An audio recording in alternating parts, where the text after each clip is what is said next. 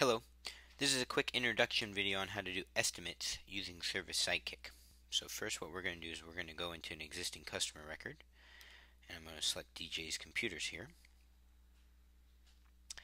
And over here on the right, you can click the New Estimate button. And as you can see, if you watch the job videos, this is very similar to creating a new job. So here, in the summary field, we're going to just enter in custom landscape design, and then we're going to schedule this for the 16th of December at 10 a.m. and if it repeats, you can also enter in when it repeats, just like you can on a job. You can also enter in the duration as you can on a job, and then we're going to select the technician. If you need to add another technician, you just click that there and then choose the other technician from the drop down box. The type is the type of the estimate and also the schedule, and we're going to then create estimate. And again, on the type and status, that's just like the job type and status, and it can be customized for your company. Alright, so here's the estimate, and over here you can edit, delete, duplicate. You can mark the estimate as 1 or mark it as lost, and then you can get different ways of viewing the estimate as a PDF or as an HTML. And you see there's the charges, tasks, time tracking, attachments, and notes. So if you want to add a new job charge, you just click here, just like you do on a job, and then you select the item. So we're going to choose design, and here's the description of the item. You can change that if you want. So we're going to say 1, and we'll add that. And also down here we're going to add a note.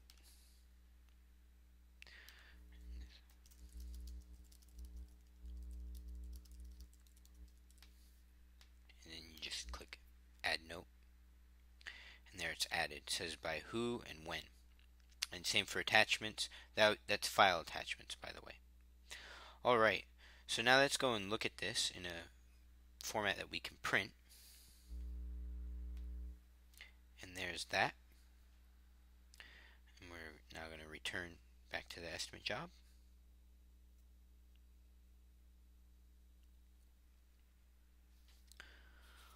Alright, the next thing what I want to do is go to the estimates tab, and this is where it will list all the estimates now that you've seen it created. So you see here the one estimate that we have, and over here on the right you can then filter down to just the type of estimates that you want. So open are ones that have not been won or lost.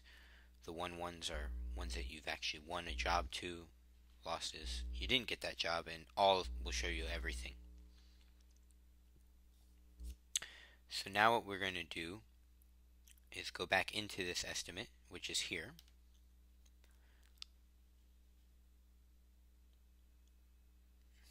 And we're going to mark it as 1.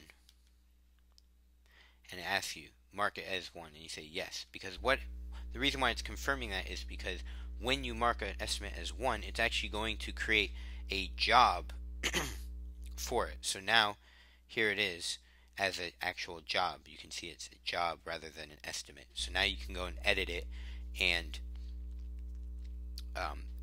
add all the job details to it. Okay, so that's a brief overview of how you do estimates in ServiceSideKick. Thank you.